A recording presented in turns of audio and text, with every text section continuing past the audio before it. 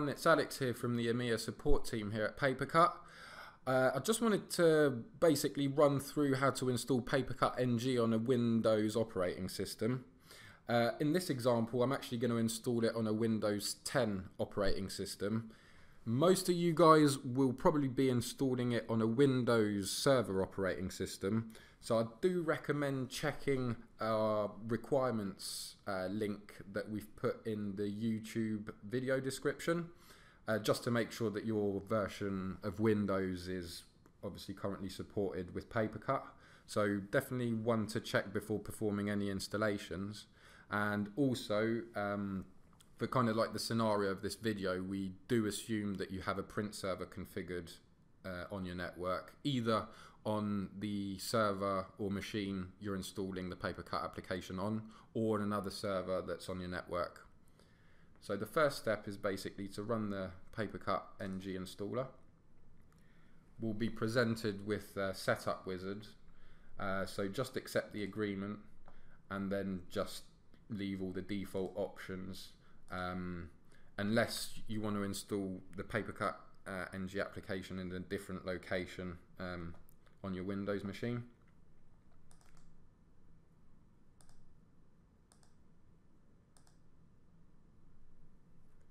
So we'll just wait for the installation to complete. It should take between a minute or two, and then yeah, the installation will be complete, and then it will just be a case of going through the configuration setup. So whilst PaperCut is installing, an important thing to note is that users must be printing via the printers shared from the print server. Otherwise, print jobs will not be tracked by PaperCut.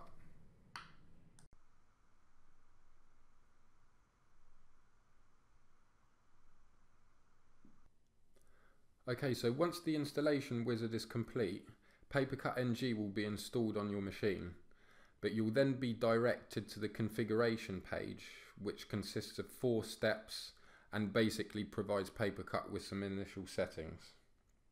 So the first step is to create an admin password for the built-in account that comes with PaperCut.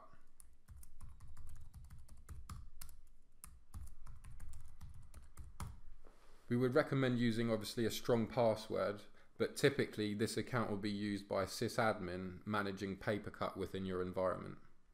So once the password has been set, click Next, which takes us to the organization type step. For this particular example, we're going to use the education organization type, but basically selecting one of these configurations, PaperCut will display custom questions for each configuration and will automatically apply the best user settings to suit the kind of organization previously chosen.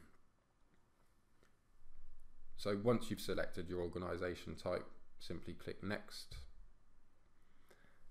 And the next step, we're going to set the default costs for color and grayscale printing.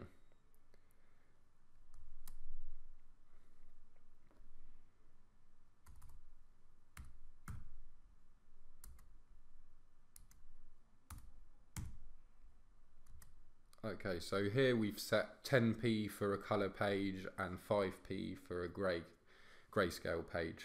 Again, this can be changed later on within the PaperCut admin console. The next step is providing users with initial credit. So in this example, we'll just put £10, which means that after we've completed the next step and we've imported our users into the PaperCut system, they will all be provided with £10 of credit to use for printing and copying. I've left the tick box ticked to deny access when users run out of credit quota, but again, you can allow them to reach a negative balance if that's the way you want it to work. Let's click Next. And finally, the next step is the step where you choose how to import your users and populate the user list within PaperCut. So there's 4 different options here.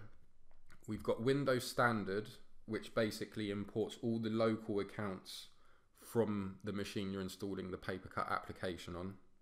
Windows Active Directory, where you can basically import all your users from your Active Directory domain or specify particular OUs. We can also synchronize from Azure AD and LDAP. In this example, I'm just going to use Windows Standard. And I'm going to select to import all users. And then finally, we just reach the confirm setup page. Just review the configurations you've literally just set. If you're happy with it, click confirm. And here we see the user import window opening up, which will display the amount of users that have been imported into the system. 7 members here. And there we go, the configuration setup has been done, and now we can log in to the PaperCut admin console. There we go. The very first time you log into the PaperCut administration console, you will notice a branding pop up in the middle of the screen.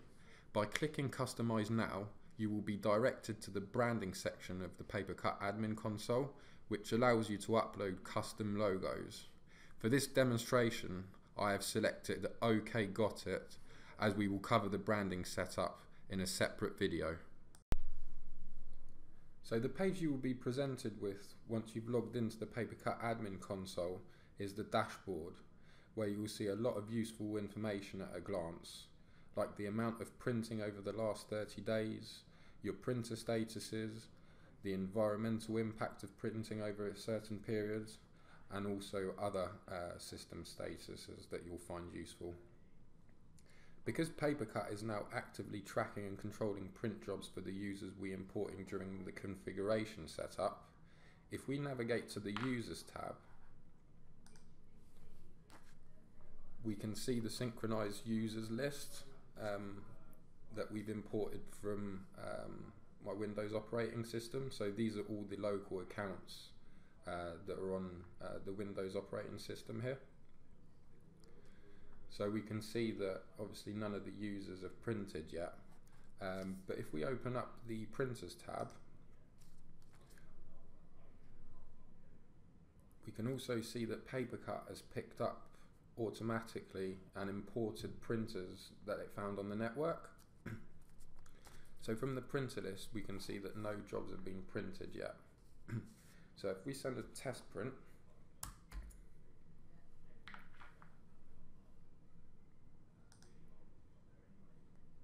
we can see now that the user I'm logged in on the machine as, Alex G, has now got 1 page printed, 1 job. Right, I think that's about it. So thanks for taking the time to watch.